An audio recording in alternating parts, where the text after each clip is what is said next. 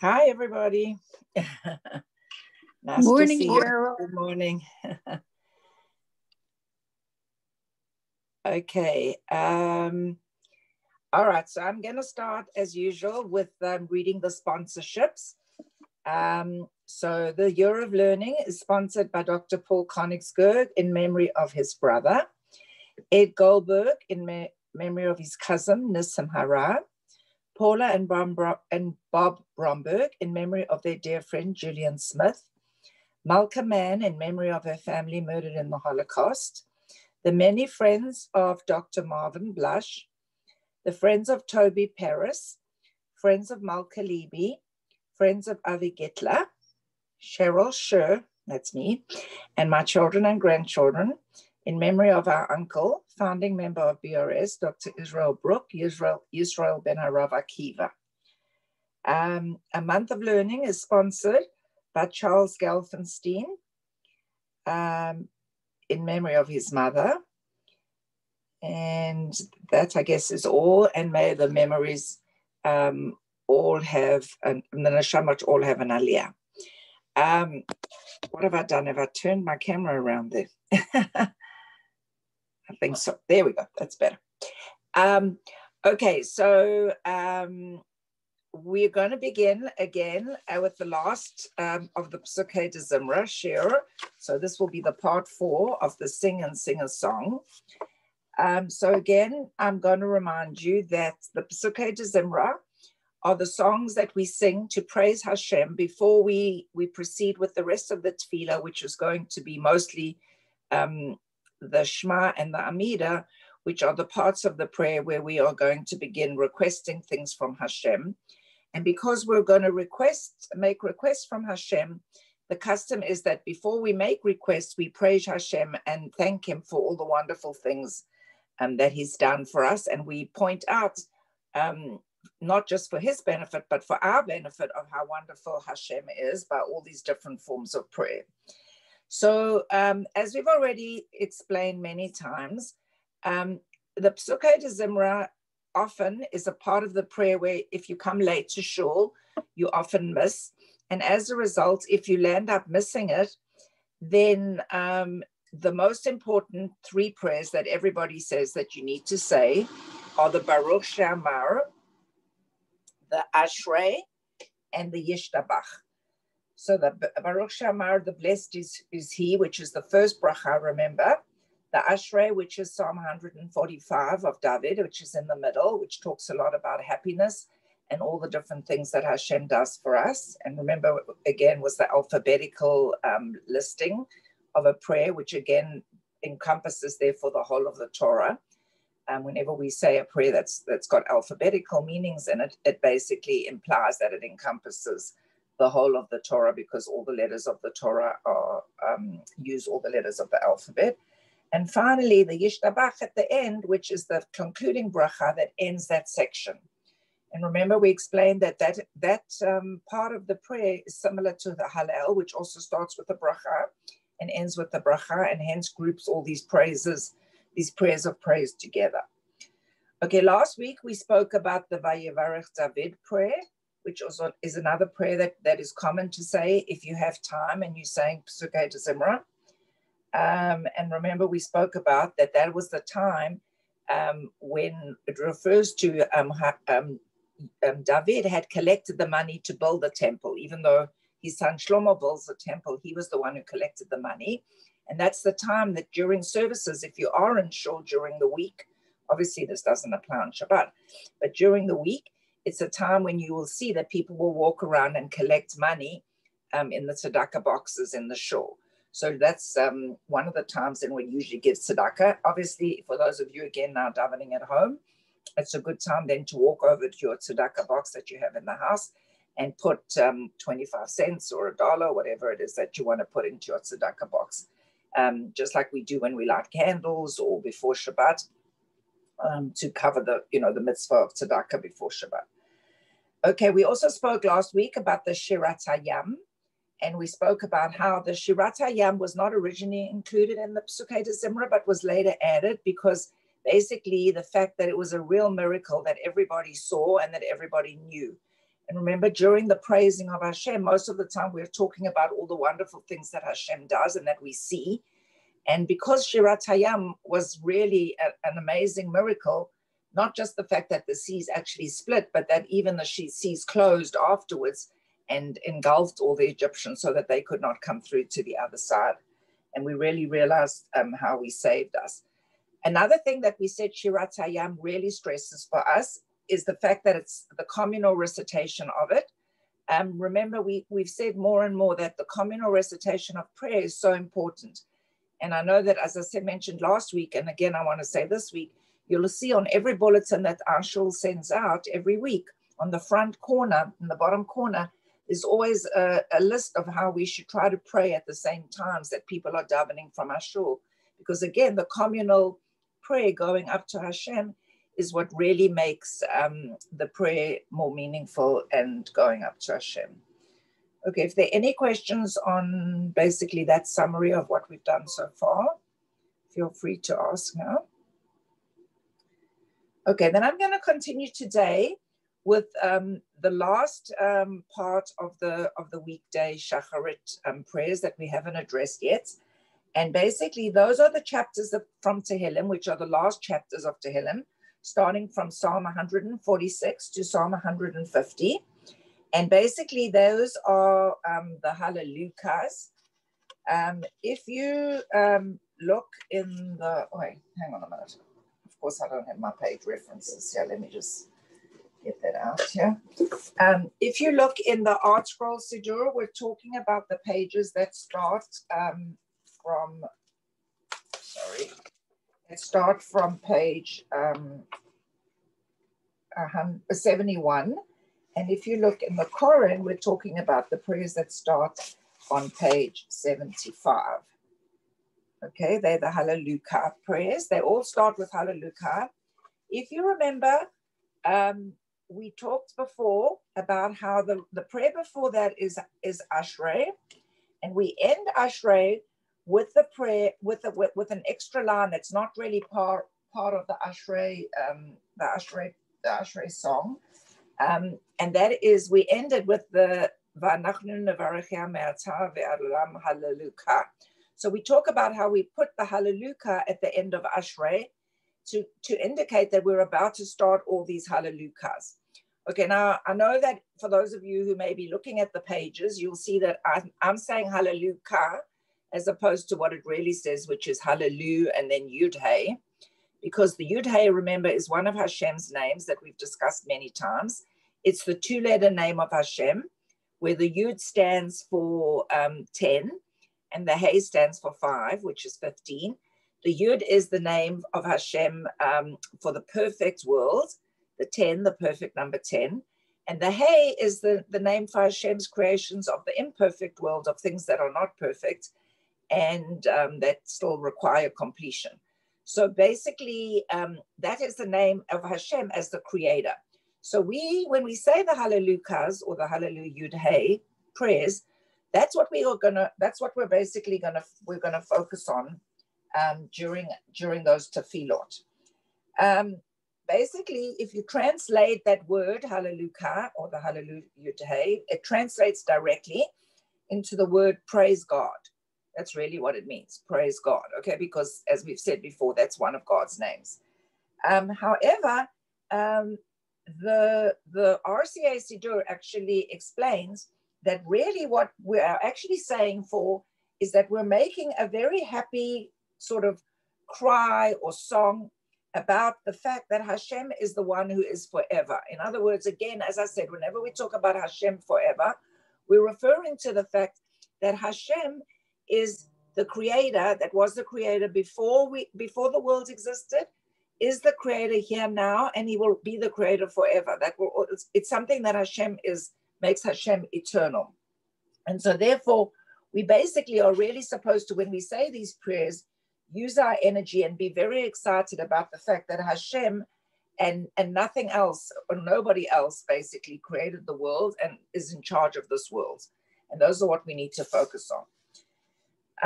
Rav Monk, as he talks about the content and the purpose of these 5 Psalms, he says basically you should understand them as songs of text, and not just as text, but as a poetic and musical collection that actually transmits emotions, works on your senses, stimulates thought, and also ideas that basically the words convey. So when you're actually reading the words in English, you should actually think of the thoughts, the feelings, the emotions, and even the stimuluses to your senses that these words actually of each of these prayers convey. Rabbi Potash in his book, Praying with, forgot what it's called, Praying with, it'll come to me. Rabbi Potash in his book, he basically says that if you count the hallelujahs from the start of the prayers to the end, because they're 5, each one starts with a hallelujah and each one ends with a hallelujah. So again, we've got 5 times 2, which makes 10. And again, he said, this is a hint again to the great concepts of the Aseret HaDibrot. Okay, the Aseret HaDibrot, again, I attended one Rabbi Ron Browner's shiurim on the Aseret HaDibrot that he gave in last season. Basically, where it's not Dibrot, if you Dibrot, doesn't really translate to 10 commandments. It's actually 10 sayings. And basically, you can connect the 10 sayings, again, as Rapota sheds, to basically the secrets of the entire Torah. So it's not just the 10 commandments being the 10 commandments, and these are the only 10 laws, that all of these 10 laws can actually be connected in different ways to all the 613 mitzvot of the Torah.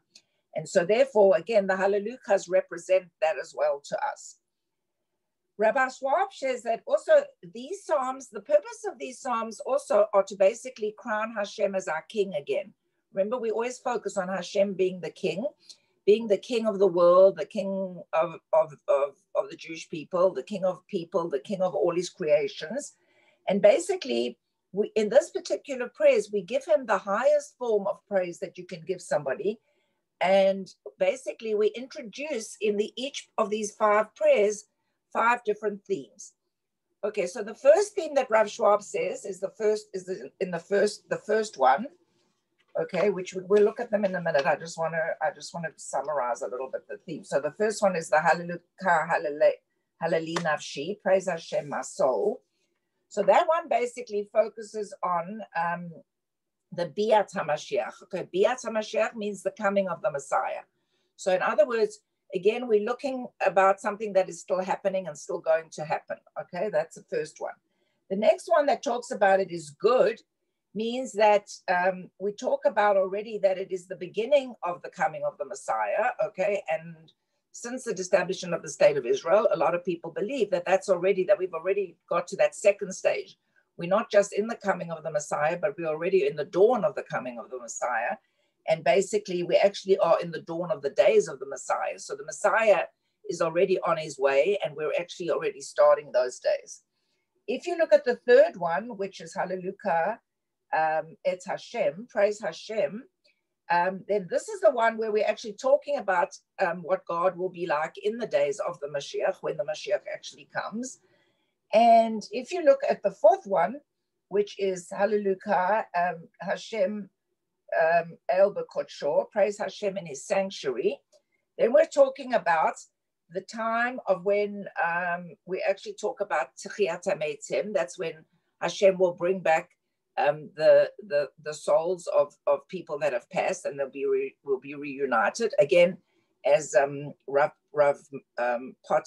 Potash, Rabbi Monk, and Rabbi Schwab say. It's very hard for us to comprehend this concept because of how many neshamot have passed on, and how is it actually possible in the world for everybody to sort of come back to life. But again, it's something that we do believe.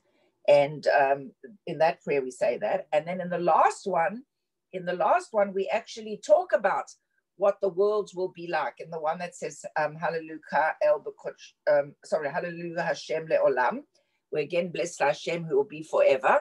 Again, we talk about what it will be like in this forever world that we always talk about, that will carry on in the future once the Mashiach comes. And again, Rav Schwab calls that the Olam HaNeshamot. In other words, the world of the souls. Again, when the souls will be more important than the guf. than the body. The body will no longer be the most important thing in the world like it is now, because that's basically all we have at this time in the lifetime is our bodies. Our souls are there to guide us and to help us, but once your body dies, basically, your soul goes to Hashem, and you're no longer in the current life that we know it. But the point of this is in the future, when the Mashiach comes and there is an Olam Haba and everything exists, then the souls are going to be the most important parts of what happens. Okay, is everybody sort of clear about that? Okay, so now I guess my goal is now to sort of read through these prayers a little bit, just for you to get a sort of an inkling of what they're about. So in English again, and then, we'll sort of see again how it focuses on each of the things that I've mentioned and sort of give a summary. So if we're going to start, I guess we'll start on page 71 in the art scroll with Psalm 146. And for those of you that are in the Quran, that is, sorry, I've got my piece of paper here with it. That would be page 75. Okay, and who would like to read to start? Doesn't matter if you've got a Quran or an art scroll, doesn't matter. They're just the English. Nobody wants to do it today? Somebody unmute. Come on, Judy, Alice, Robin. Okay, go, Judy. You go. You do from the Quran, okay? Hallelujah. Praise the Lord, my soul. I will praise the Lord all my life. I will sing to my God as long as I live. Put not your trust in princes or in mortal man who cannot save. His breath expires. He returns to the earth. On that day, his plans come to an end. Happy is he whose help is the God of Jacob, whose hope is in the Lord his God, who made heavens and earth, the sea and all they contain. He who keeps faith forever. He secures justice for the oppressed. He gives food to the hungry. The Lord set captains free. The Lord gives sight to the blind. The Lord raises those bowed down. The Lord loves the righteous. The Lord protects the stranger. He gives courage to the orphan and widow. He thwarts the way of the wicked. The Lord shall reign forever. He is your God, Zion, for all generations. Hallelujah. Okay, so if you can see, as what Reb Schwab said, this is the part of us as we are alive at the moment in our regular living life, and we talk mostly about the physical things of our body, right? In other words, and as basically Rabbi Schwab said, this is the time that we talk about the Biat HaMashiach, that we're talking about that one day that the Messiah will come, and then the souls will be relevant. But at the moment, it's just our bodies and our guf that has the values. And therefore, all the things we talk about are things like physical needs and things that we need. Actually, in summary, Rabbi Monk says that basically this prayer talks about man's contemplation of Hashem's omnipotence, and basically the fact that Hashem is always ready to help us, being not only, the hungry, the widows, all the different things that Judy read through, but also the fact that we have trust in him, that basically while we're here, yes, it's our bodies that are here, but that when we do pass on and our life here is over, our nefesh, our soul will go back to Hashem. So we focus on basically that part in this particular prayer. All right, so now if we move to 147, sorry, Riverton, yeah. I just wanted to, it's just interesting that this doesn't highlight all the wonderful things in the world. This highlights so many things like you would look at and you would say like, well, I can't believe in God because there are blind people in the world and there are widowed people in the world. Like, how can I have faith in a God that does this to the world, But instead, like it's saying, praise this God that takes care of these people. But we know like there are people that are hungry and there are people that are blind without sight, and so you're saying like it's like to remind us that it's not just for us in this world, it's also for the world to come. But I think, like, you know, it helps us think that maybe we, even though like we look at a blind person and think that can't be such a great life because you're missing like such an important sense. But on the other hand, maybe there's like a specialness, maybe there's things we don't understand. So it's like highlighting things that we think are weaknesses, but they could actually be strengths even in this world. Yeah. No, that's for sure. That's for sure. But basically, you know, as I said, again, in this particular thing, we're talking about all this, the thing of what happens in the world now. And as we're waiting for the Mashiach, when then the world will be more perfect, you know. So at the moment, we are noticing that there are these things that are not good and that that don't work as well as we'd like. But, you know, we have to live with them. Hang in there and have faith, right? Yeah. Hang in there and have faith. Yeah. Okay. All right. So, Alice, or who wants to? Alice, would you like to read? Take off your mute and read for me 147. Thank you. No, Alice, you need to unmute. You didn't unmute. So I can't unmute you myself, unfortunately. There you go, Alice. Perfect. Okay. Thank you, Alice. Hallelujah. For it is good to make music to our God, for praise is pleasant and befitting. The builder of Jerusalem is Hashem, the outcast of Israel, he will gather in. He is the healer of the brokenhearted, and the one who binds up their sorrows. He counts the numbers of the stars, to all of them as assigned names. Great is our Lord and abundant in strength. His understanding is beyond calculation. Hashem encourages the humble. He lowers the wicked down to the ground. Call out to Hashem with thanks. With the harp, sing to our God, who covers the heavens with clouds, who prepares rain for the earth, who makes mountains sprout with grass. He gives to an animal its food, to the young ravens that cry out. Not in the strength of the horse does he desire, and not in the legs of man does he favor. Hashem favors those who fear him, those who hope for his kindness. Praise Hashem. O Jerusalem, laud your God. O Zion, for he has strengthened the bars of your gates. And bless your children in your midst. He who makes your borders peaceful, and with the cream of the wheat.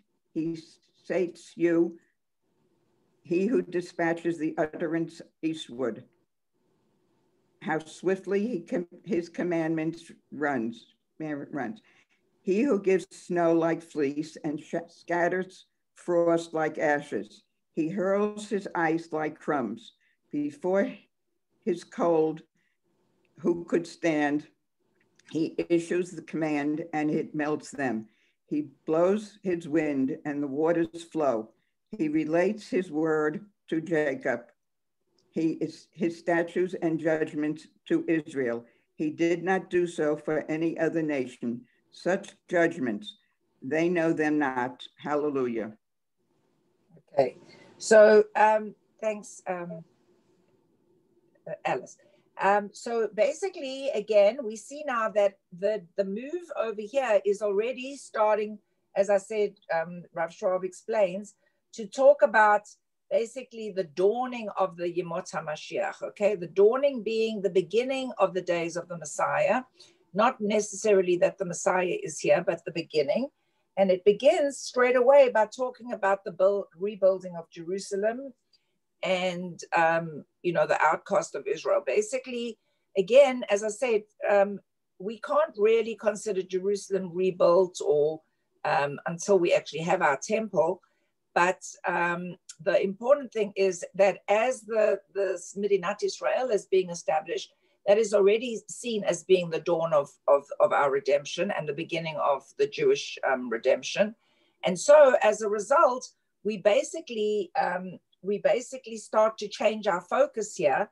Instead of just, as Rav Monk says in the first Psalm, where we talk about in general how man contemplates all these different issues of the individual man and individual people, especially, different needs of different people and of the body. Here we start to talk in more general terms about the people of Israel again, and about generally the world as a whole, not individuals, but the animals, the land, the water, the sea, the oceans, all these kind of things. So we basically start praising the fact that Hashem basically protects us and that he supports us, not just in the physical things, but actually by the forces of nature and by everything around us that works in the normal way, that every morning we wake up and there's the sun, and every night we go to bed and the moon comes out, and it gets dark and there's a new day, and all these things. So basically that's what we focus on this particular psalm. Okay, so now we're going to proceed to Psalm 148. And as I said, this now will actually start to talk about the idea of what actually will happen when the Messiah is coming, and what we will be able to do. Okay, Hani, do you want to read that one for me? Psalm 148, thank you. Yes. Hallelujah. Praise Hashem from the heavens. Praise him in the heights. Praise him, all his angels. Praise him, all his legions. Praise him, sun and moon. Praise him, all bright stars. Praise him, the most exalted of the heavens and the waters that are above the heavens. Let them praise the name of Hashem, for he commanded, and they were created, and he established them forever and ever. He issued a decree that will not change. Praise Hashem from the earth, sea, giants, and all watery depths, fire and hail, snow and vapor, stormy wind fulfilling his word, mountains and all hills, fruitful trees and all cedars, beasts and all cattle, crawling things and winged fowl, kings of the earth and all governments, princes and all judges on earth, young men and also maidens, old men together with youths. Let them praise the name of Hashem, for his name alone will have been exalted. His glory is above earth and heaven, and he will have exalted the pride of his nation, because in praise for all his devout ones, for the children of Israel, his intimate people. Hallelujah. Okay, so again, as we see now, we're talking now this time about actually the days of the Messiah, when the Messiah comes, and how everybody and everything in the world will finally recognize that Hashem, as we say in the Shema, is one, and that we will praise Hashem, and everything will praise Hashem. There will be no exceptions to anybody who will have this enthusiastic adoration of Hashem. As Rabbi Monk says, basically it will spread over the entire cosmos, the heavens, the earth, and all of Hashem's creations. And basically it's a vision. This whole prayer is a vision of the future and the kingdom of yet to come. That one day all these things will be for good, and all these things will be in everybody's eyes as something good, and everybody will accept Hashem as being the king, and not just his devout ones, the children of Israel, but actually everybody in the world will praise him. Okay, and questions on that one? All right, so now let's move to 149. Robin, you got reading or you're working? I know you're probably working at the same time. Yeah, I'm able to read. Okay, thank you. Hallelujah, sing to Hashem a new song. Let his praise be in the congregation of the devout. Let Israel exult in its maker. Let the children of Zion rejoice in their king. Let them praise his name with dancing, with drums and harp. Let them make music to him. For Hashem favors his nation. He adorns the humble with salvation. Let the devout exult in glory. Let them sing joyously upon their beds. The lofty praises of Hashem are in their throats, and a double-edged sword is in their hand, to execute vengeance among the nations, rebukes among the governments, to bind their kings with chains and their nobles with fetters of iron, to execute upon them written judgment. That will be the splendor of all his devout ones. Hallelujah. Okay, so again, as I said with Rav Schwab, he explains that this basically is talking now about the time with the Techiyat HaMeitim, okay, which is the Techiyat HaMeitim is the, how do you say it? The resurrection of the dead people or whatever, which basically is referring to the neshamot and the souls. And basically you're talking about a time when everybody that, as it says in this thing, is devout, has been devout to Hashem, will have an opportunity to basically get, see Hashem's judgment and basically be able to come back and be reunited with each other. Okay, and that's a promise of the future world. Rav Monk actually says that this Hallelujah, the 149, which is the penultimate one, the second last one before the end of Tehillim, basically is a very culmination of a new song. And basically it's a new song about Hashem's judgment, and basically that it will free the entire earth.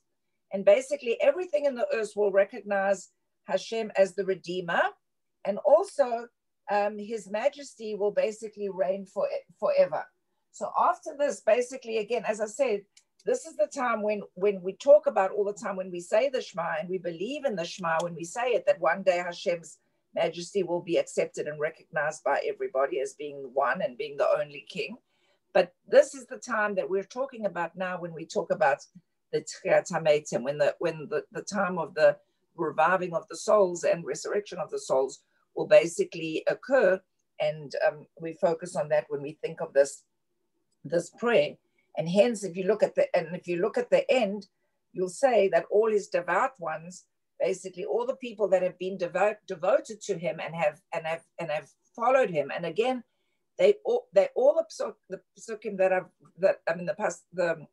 the Chazal that I've studied, and all the different books I've read, they all say we're not only talking about Jewish people that have been devout to Hashem, but we are talking about all his creations, and therefore other people that have also been devout to Hashem and will accept Hashem as being the only God and the King of the and Creator of the universe.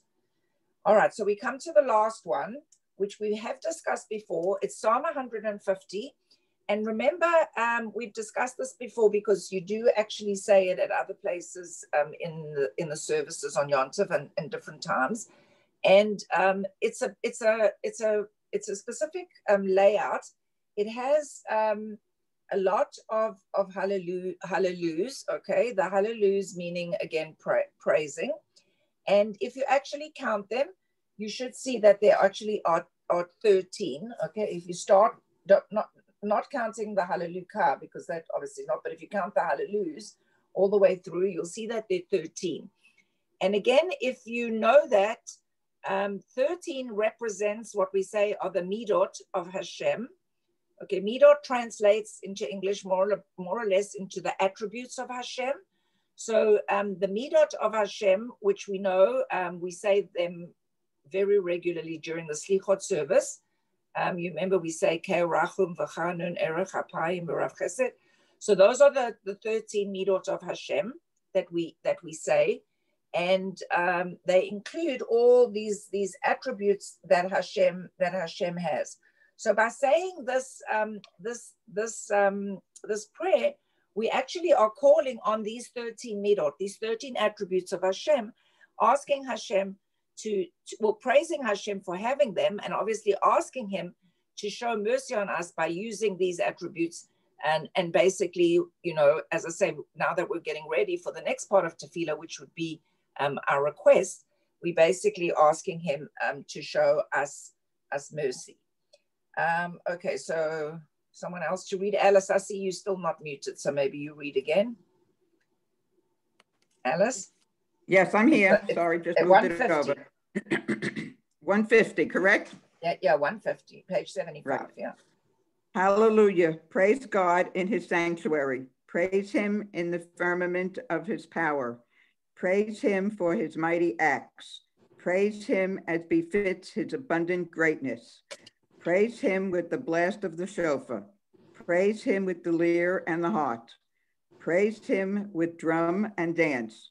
Praise him with organs and flute. Praise him with clanging cymbals. Praise him with the resonant trumpets. Let all souls praise God, hallelujah. Let all souls praise God, hallelujah. Okay, so that last verse, the let all souls praise, we can see is why we assume that this particular psalm is focusing on what we say the olam ha-neshamot, the world of souls. In other words, the world when the souls will be in control in the future, when the Mashiach has come, and then no longer will the bodies be important, but the souls of will be the important part.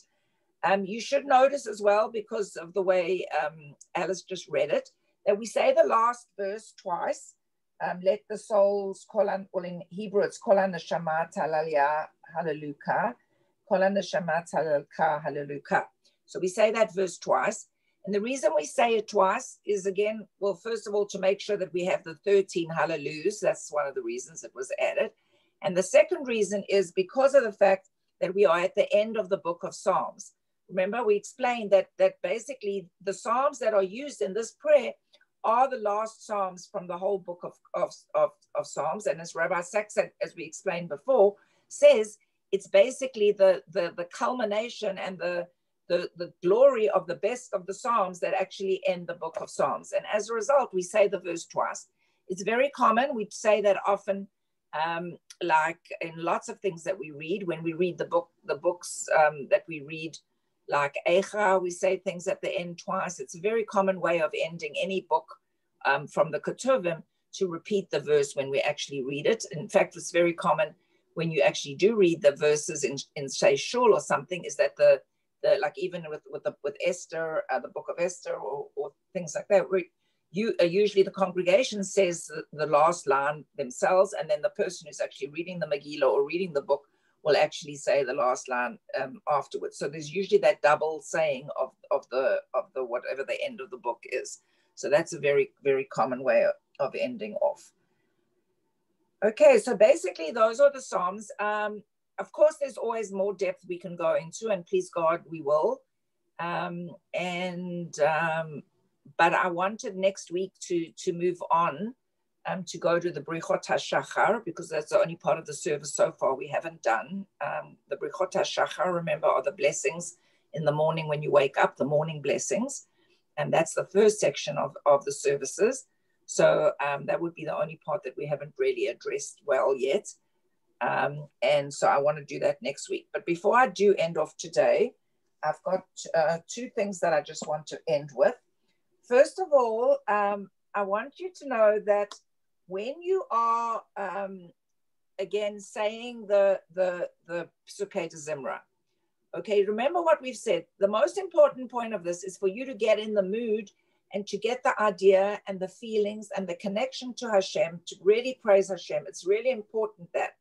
So just saying all of them is not as important as really saying them with meaning, okay? And we've discussed already that in Shul, if you are in Shul, for those of you that already go to Shul, which isn't me, but for those of you that do, it's more important for you to say that first verse and to say that last verse together with the community, and maybe read in English or whichever you're good with, the Hebrew, even if you have to do it quickly or whatever, but to keep up with the community, because saying the first and the last verse and understanding the first and the last verse and what is in between is really what's important than just saying it and not keeping up with the community, because it's very important to pray and say all these things together. So that's the first thing. However, there's also, again, if you do go to Shul late, or if you don't have time to daven as long as you would like, remember, because a lot in the case of women, that's often is the case, that you don't have time because you have other responsibilities. And that's one of the reasons why davening at certain times is not compulsory for women. So Rabbi Barclay and Rabbi Yeager, in their book, which basically is called Guidelines of Tefila, they basically summarize, and I'm going to share this with you. Hang on, I just need to pull it up first. Let me just see. Yeah. sorry. Yeah. Okay, so let me share this with you. Let me go back to my Zoom here. Okay, so I'm going to share with you this so that you can see. Okay, so it's on my iCloud. No, not that. Some days it works. Screen. No, that one doesn't work either. Share content. How do I do this? Would be good if I knew. Okay, let's do iCloud Drive.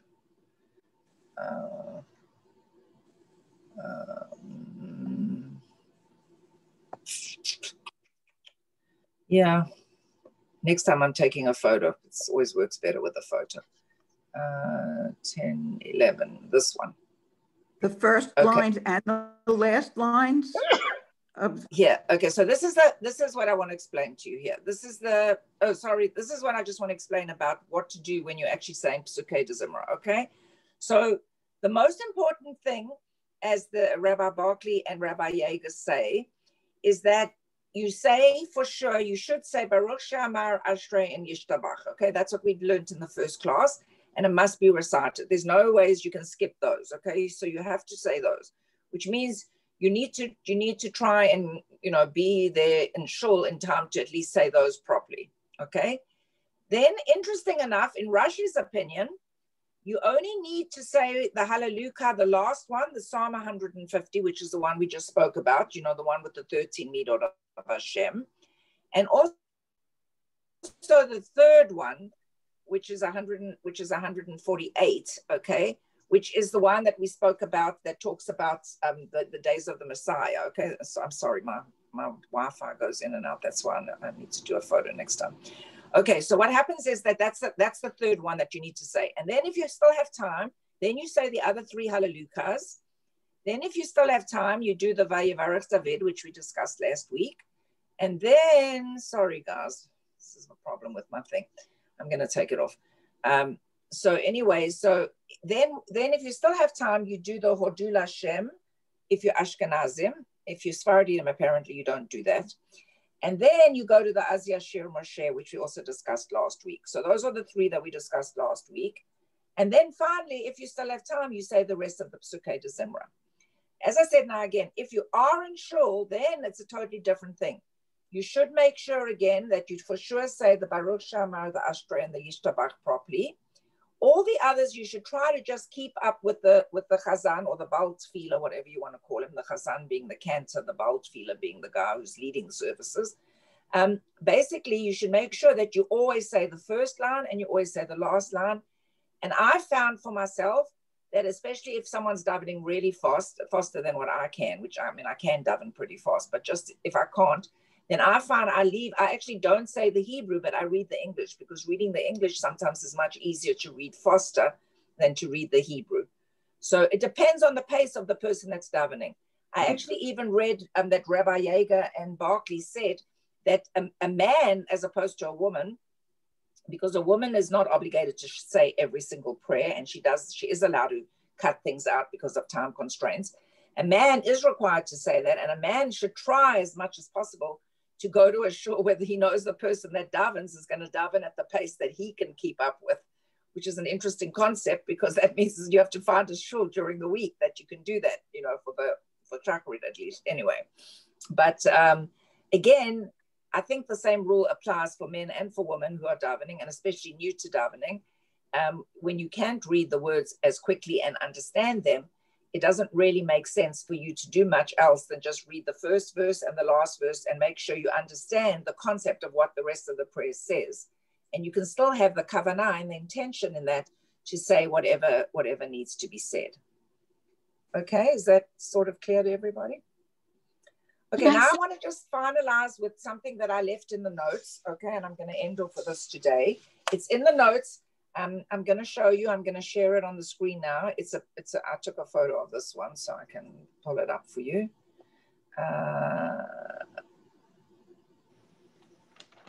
All right, sorry. Here we go. Okay. All right, so I did prepare this for you for today. These are the pages for the Pesukei D'Zimra for Shabbat, which we didn't discuss yet, okay? And we will do it again in one of the other classes because we just focused on the ones for Shacharit during the week.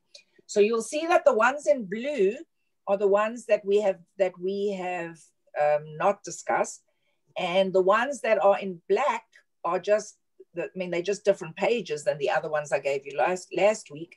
But these are the pages during Shabbat, okay? So you can see, obviously, we still start with Baruch Shamar, and you can see at the end, we still end with Yishtabach.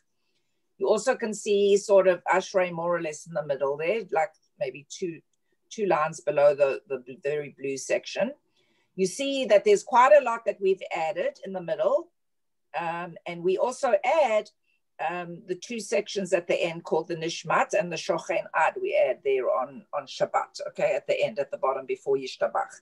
Now, most of you that do go to shul, if you do go to shul, know that as far as the shul davening is concerned now, nearly all shuls start at Nishmat at the moment. They don't do the rest of the Pesukei D'Zimra in shul anymore. They start at Nishmat. And so therefore, in other words, in the art scroll on 400, and for those of you that are in the, let me see, why can't I see? Can't see the page of the, okay, hang on, I can see it. Okay, at 445 in the Koran, okay? So that's where they're starting at the moment in shul, at the Nishmat, okay? So that's if you do go to shul. So in other words, the rest of the Pesukei D'Zimra, you really are at the moment saying at home, and therefore you can say at home if you have time.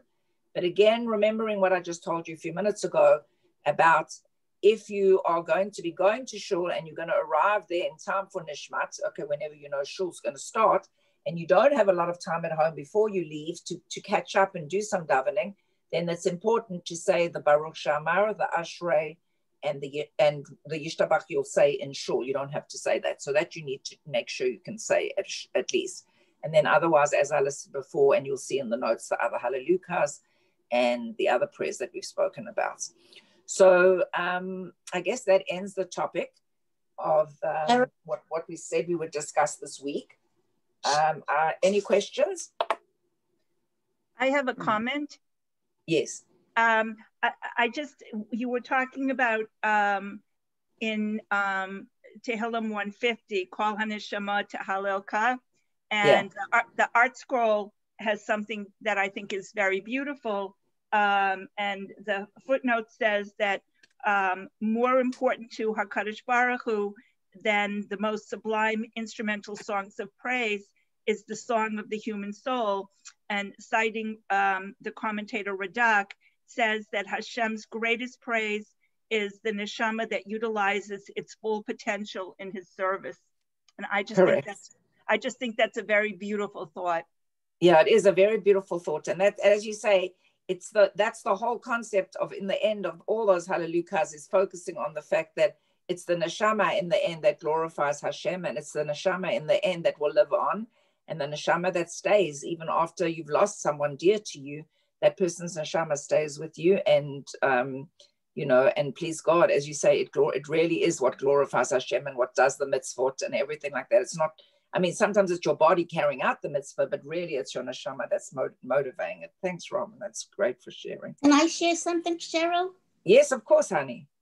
Okay, I know we all believe that everything comes from Hashem, but one of the sentences in the Ashrei means so much to me, and it's Sadiq Hashem b'chol derachav v'chasid b'chol ma'asav.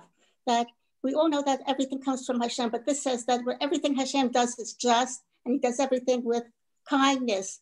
So for me, whenever something bad or something else that's not so good for me is going on, I tell myself that not only that he's in charge, but everything he does is just, and it's with kindness, and it helps me feel much better instead of having a yo-yo going up and down. So I just wanted to share my davening.